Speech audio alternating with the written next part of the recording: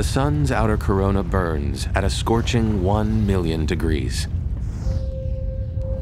releasing a barrage of charged particles that travel at around 400 kilometers per second. The solar wind.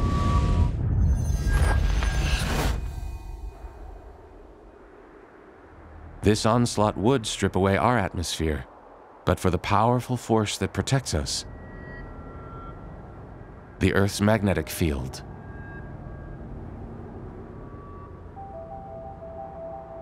Solar wind is this stream of charged particles that come streaming out from the sun.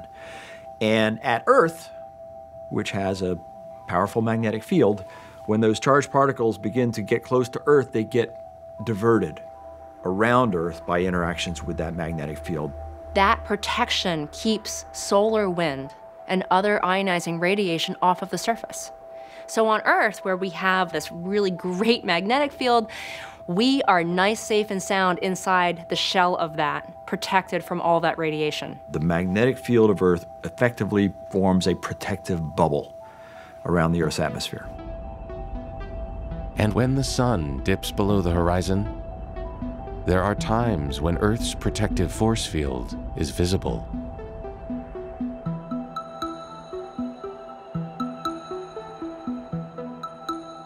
The aurora is a stunning display of Earth's magnetic field in action.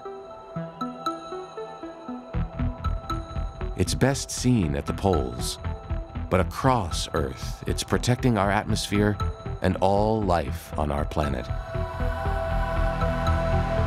This vital protective shield is generated deep within. The way a magnetic field is generated inside a planet is when you have convective motion in a fluid that is capable of conducting electricity. And in the Earth, that electrically conducting fluid is liquid iron. And the molten portion of the Earth's core is a place where these motions take place, and it can set up a magnetic field. Just like Earth, Mars once had a molten metallic core, generating a magnetic field around the planet.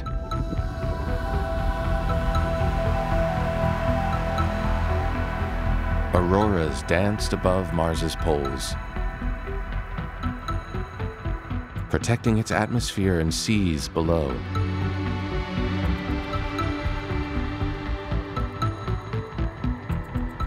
But the field didn't last. In the oldest rocks on Mars, you see evidence of a once powerful magnetic field. You get to the younger rocks, the rocks that are 3 billion, 2 billion, 1 billion years old, no evidence of a magnetic field whatsoever, and there is no intrinsic magnetic field on Mars today.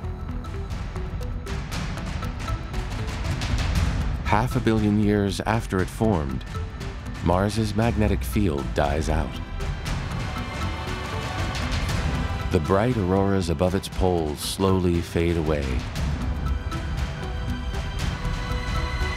as the shield that protects the planet shuts down for good.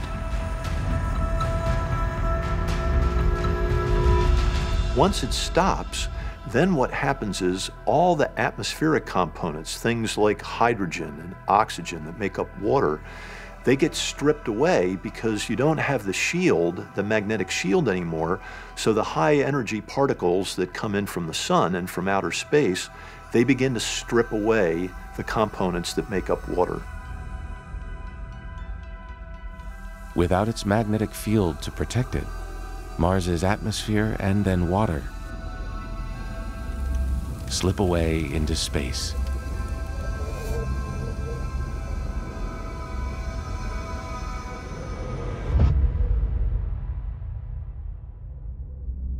So why did Mars lose its protective shield?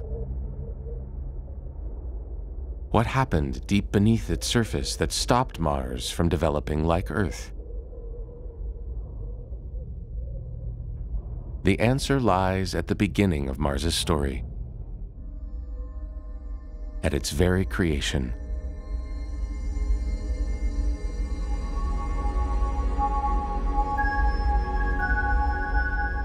4.6 billion years ago, when the planets were forming from the dust clouds circling the sun, early differences between Mars and Earth set the young planets on very different paths.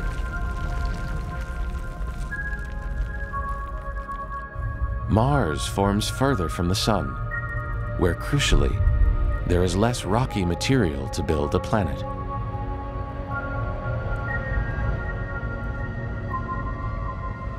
Mars is different because it's not just further out, it's actually much smaller. If a planet gets to be too small, it just freezes all the way through. Mars is just half the diameter of Earth, meaning its core cooled more quickly. And so it lost the heat that powered the dynamo that generated its protective shield. Mars's small size, condemning the planet to die.